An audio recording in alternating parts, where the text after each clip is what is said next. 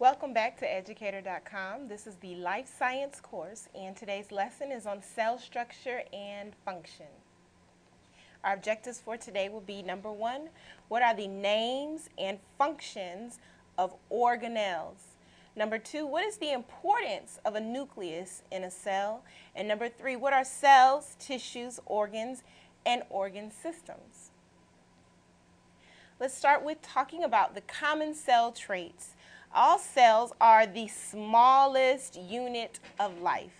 You can't get smaller than a cell and still be able to hold all the functions necessary for life to occur.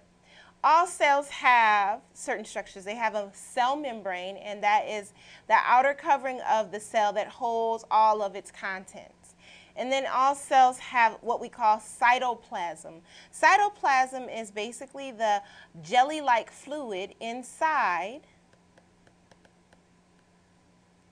of the cell. It basically gives the cell its shape, and it also holds or suspends all of the structures within the cell.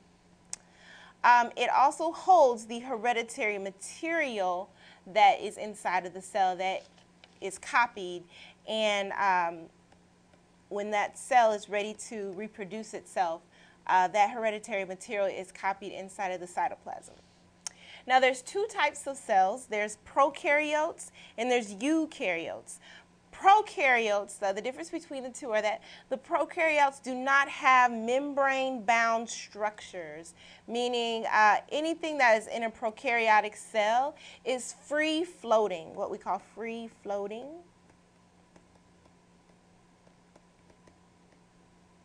And does not have a membrane. Certain examples of prokaryotes are bacteria, yeast, and protists. These are, of course, are the very simple structured cells. They're easy to copy and they're easy to reproduce because they don't have any membrane-bound structures and they're very simple. Then we've got the more complex prokaryotes. These cells do have membrane-bound structures, and they're more, of course, more complex. And examples will be fungi, plant, and animals. Now here are pictures of the eukaryotic cell and the prokaryotic cell. And this is just to show how much more involved and more complex a eukaryotic cell has as far as the structures within, because it has to do more function than a prokaryotic cell. All right, let's talk about cell shape.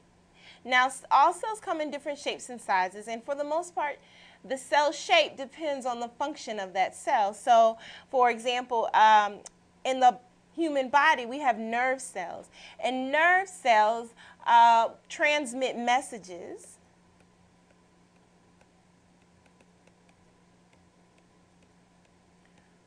from parts of the body to the brain. And so those nerve cells must be very long because they transmit those messages through long distances. So this would be an example of a nerve cell, or what we would call a neuron, which is the name of a nerve cell. And as you can see, the neuron has a very long, what we would call an axon. It's got kind of like a head to it where what we call the nucleus or the brain of the cell is up at the top, but it's got all these branches too that basically branch out to different parts of the body. And so that is the reason why you can send messages from your toe all the way to your brain, because of these long neurons.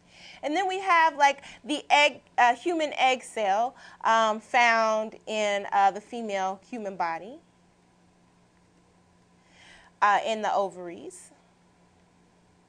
And it's actually the largest cell in the human body. Starts off as the largest cell in the human body, and then it continues to grow through a process we call mitosis, which is just part of cell division. But basically that human egg has a very large nucleus. It has a lot of cytoplasm. It has quite a bit of what we call a structure called mitochondria, which basically helps the cell to provide energy for the cell. And that's because that human egg will soon be a human over time if it's fertilized. So that's the reason why it's got to have a pretty large, start out as a pretty large cell. And then finally, we have a very simple cell in the human body, the blood cell. Now, the whole purpose of the blood cell is to carry oxygen.